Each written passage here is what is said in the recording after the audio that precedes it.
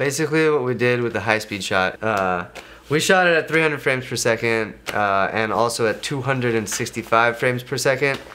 And when you do that, when you do things like that, basically the frames are moving through the image a lot faster, and they're spending a lot less time in front of the light, if you will, digitally, as they would normally. So you need to throw more light at it to kind of bring that exposure properly. So you have to adjust. We made adjustments to our lighting. We strung up 3 extra lights in our China ball. So this thing was like emanating light. We punched up our Kino some more. We brought in the 650 from the background a little more to kind of fill in the little accents that we had.